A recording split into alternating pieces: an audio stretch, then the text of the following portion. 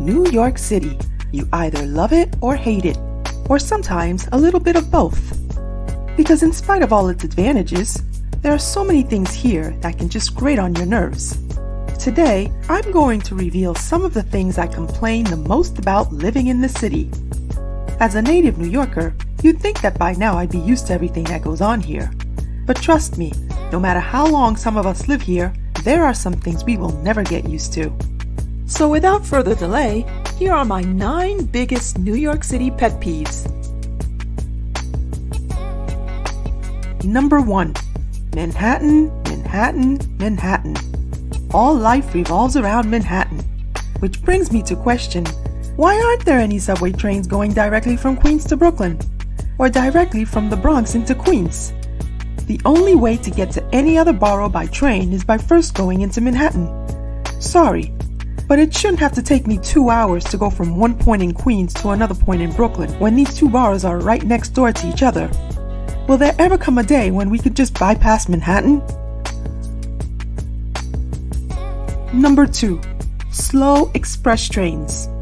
The idea behind express trains is they're supposed to speed through the tunnel and get you to your destination faster, right?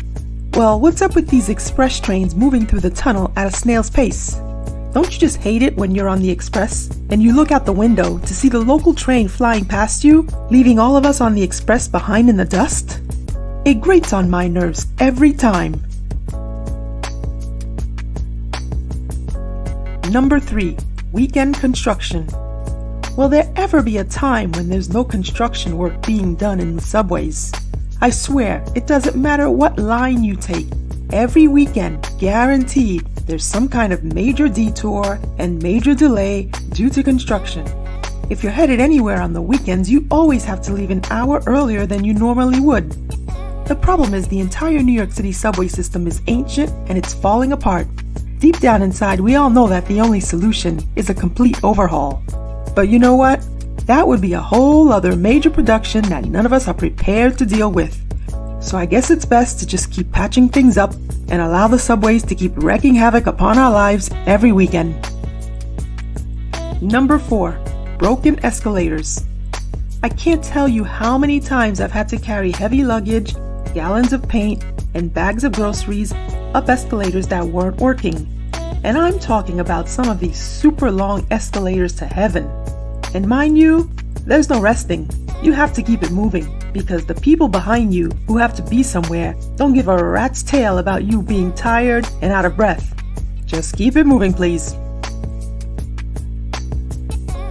Number 5. Subway breakdancing. I don't usually mind the panhandling on the subways all that much because people gotta do what they gotta do to survive. But when it comes to the subway breakdancers, that's where I draw the line. The tourists may think it's all fun and cute, but when it comes to some kid climbing the poles in front of me, I'm not amused. After a couple of shoes have gone flying past my head, one landing on my lap, and being almost kicked in the face, nowadays I just move away to find me a safe zone, sometimes at the cost of losing my seat. Pisses me off every time because we all know that if your face gets kicked in, these kids are going to be nowhere to be found. No, they won't be there to pay your medical bills because they're just going to run off at the next stop and disappear into the crowd. Now that we've finally got the subway issues out of the way, we can move on to some of my other gripes about this city. So, let's start with number 6, dog poo. Never mind the fact that it's a dirty city. We already know this.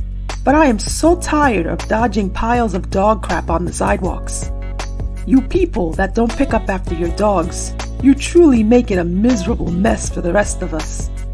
Sorry, but there's no excuse for this. If you're a dog owner and you're grossed out by what your own dog puts out, then you have no business owning one. Stop being a lazy MNFer and just clean up after your dog. Number 7. Scaffolding. Why does it sometimes feel like you never see the sun even on a sunny day? Well, it has to do with these ugly makeshift overhead platforms surrounding 50% of all the buildings in New York. They're the scaffolding that you see all over the place. Is it me or does it seem like there's always a new skyscraper going up or an old building getting a facelift? Walk down any street and you're bound to encounter scaffolding within a 2-block range. Again, it goes to show that this ancient city that we call New York is just falling apart, and because of that, I've come to the realization that the dark, depressing scaffolding will always be a part of our lives. Number 8. The pretentiousness. If there's one thing that this city does not have a shortage of, is a bunch of posers.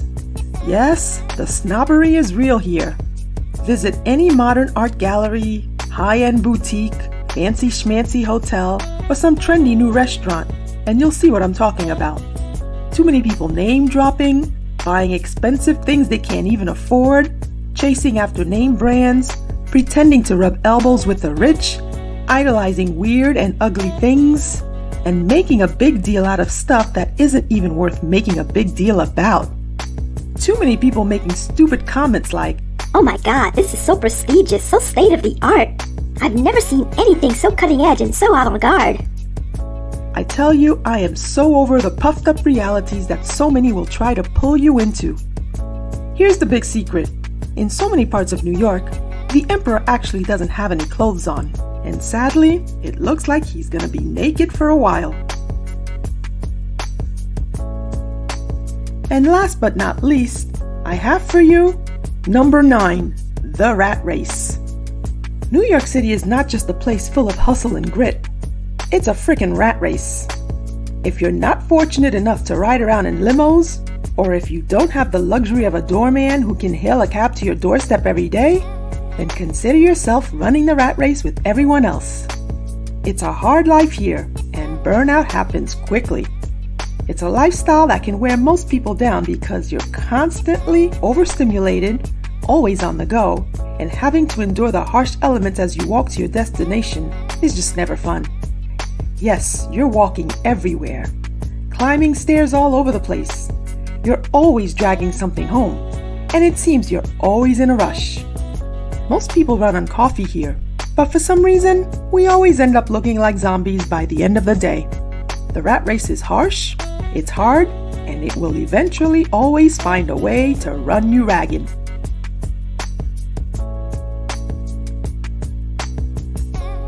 That's it, folks.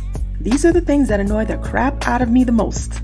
Hopefully, I'm not overreacting on most of them. So what are your pet peeves about this town? What do you gripe about the most? Let us know in the comments below. I'd love to get your take on this topic. Also, be sure to subscribe if you'd like to see more on New York City, our favorite city that never sleeps. Anyway, thanks for watching, and we'll see each other next time.